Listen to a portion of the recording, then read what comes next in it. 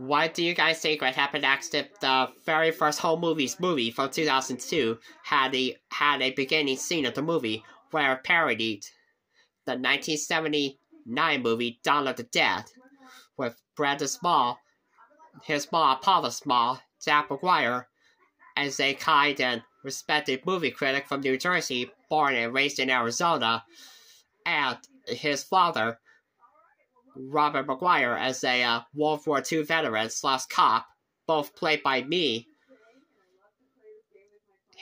Jack's mom, Joanne McGuire, as a bookkeeper, and Jack's Aunt Daisy as a nurse,